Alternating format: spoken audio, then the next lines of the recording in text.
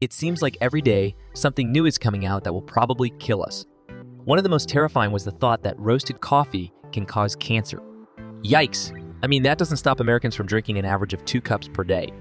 In fact, I'd be lying if I said I wasn't drinking from a cup of coffee right now. Thankfully, we don't see a coffee ban anytime soon. After all, it would cause massive riots. However, there are some foods that we eat that are banned, not in the US, but in other places such as Europe. Mountain Dew. Mountain Dew isn't the healthiest thing in the world, but it gets even worse when you add in brominated vegetable oil. This ingredient is flame retardant and has been used in American sodas for decades. In some, it can cause skin lesions, memory loss, and nerve problems. That's exactly why Europe and Japan have banned it from all food and beverages. Coca-Cola and PepsiCo have promised to remove it from all drinks as of 2014, but still have yet to deliver on this promise. Milk. While becoming less common in the United States, some dairy farms still practice the use of RBST in their milk. This is a hormone that causes increased milk production. However, it's been linked to a variety of health conditions, including high rates of mastitis in cows that contaminate the milk with pus and antibiotics. Thanks to the use of RBST, Australia, New Zealand, Canada, Japan, and the EU have banned milk and dairy products from the US. Boxed mac and cheese. Our beloved box of Kraft mac and cheese has food dye. While this brand has promised to go au natural, other brands still dye their food with yellow number 5 and number 6. These food additives are banned in Austria, Norway, and some other European countries because it can cause hyperactivity, increased cancer risk, and allergic reactions. These dyes can be found in countless other items, including potato chips, jams, candy, drinks, pet food, shampoo, and even medications. Pre-packed ground beef. Pre-packaged ground beef may be easy, but it has pink slime. Pink slime is an additive that lowers the overall fat content. During the process, your meat is exposed to ammonia gas or citric acid to kill bacteria. This isn't regulated and can cause significant issues in humans. It's banned in Canada and the European Union. The sale of American beef in general is also restricted in many other countries. This is due to the fact that our cows are treated with hormones to make them produce more milk. Additionally, the use of antibiotics is restricted in other countries. This makes beef a big no-no for most places. Coffee Mate. Coffee Mate is supposedly a great addition to your coffee, but is it? This item is banned in many countries including Switzerland, Hungary, Austria, Denmark, Norway, and Iceland. The reason is simple: hydrogenated soybean and cottonseed oils. These ingredients have been linked to heart disease. While the United States also banned these ingredients in 2018, officials did nothing about the existing product out there, meaning there's still plenty of it floating around. US chicken. Chicken may be one of the healthier meats to eat in the United States, but US chicken isn't so great according to the outside world. First of all, chicken is sometimes fed arsenic, which makes the meat appear pinker and fresher. Arsenic is a poison which can kill you if you ingest too much. Additionally, chlorine is sometimes used to wash the meat to kill any microorganisms on the bird, but it basically all comes down to profits. Chickens in the US have less space than those in the EU. Frozen dinners. Azotocarbonamide can be found in a variety of things, including frozen dinners, breads, boxed pasta mixes, and packaged baked goods. It's used to bleach flour and foam plastic like yoga mats and the soles of sneakers. It doesn't sound too safe, and tests found that it can induce asthma. Anything containing azotocarbonamide is banned in Australia, the United Kingdom, and most European countries. Salmon. Salmon is alright in other countries as long as it isn't farm-raised. Salmon that have been farm-raised are fed chemicals to make them the bright pinkish red that we love so much.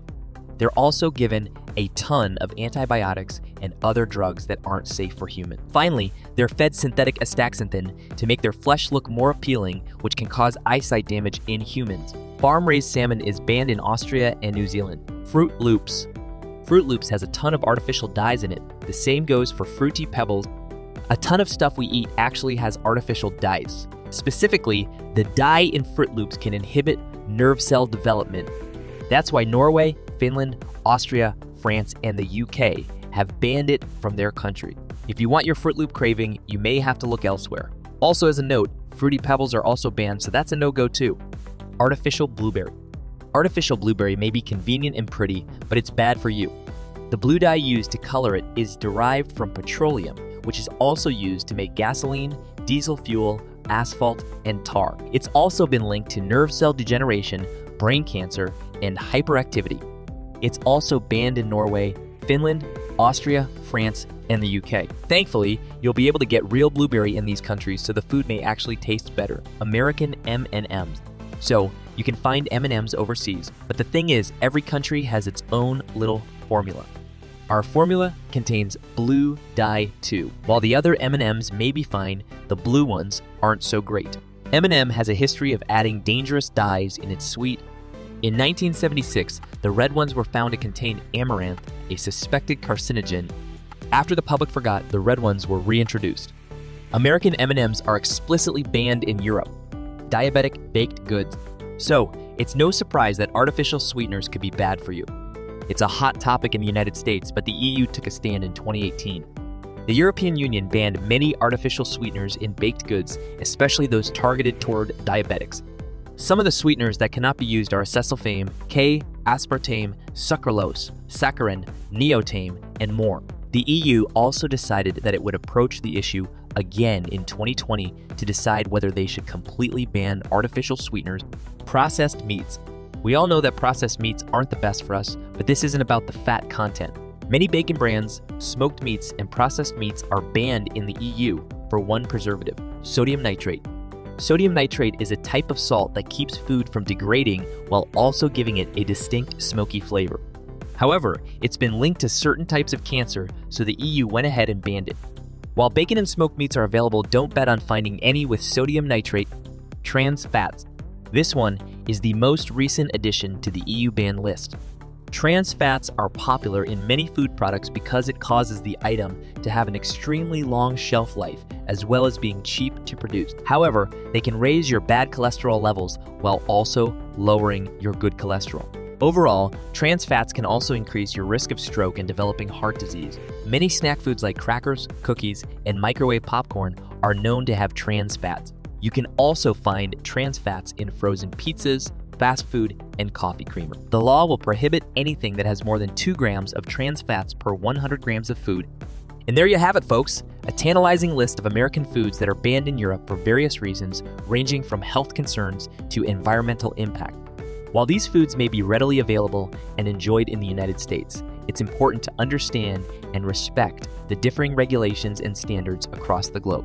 Remember, food safety and consumer well-being are top priorities for governments worldwide. Europe's stricter regulations on additives, hormones, and genetically modified ingredients reflect their commitment to ensuring healthier, more sustainable food options for their citizens. It's fascinating to see how different countries approach food regulation and the lengths they go to protect their consumers. While it might be disappointing for some American food enthusiasts in Europe, it's crucial to appreciate and embrace the local culinary delights and regulations that make each region unique.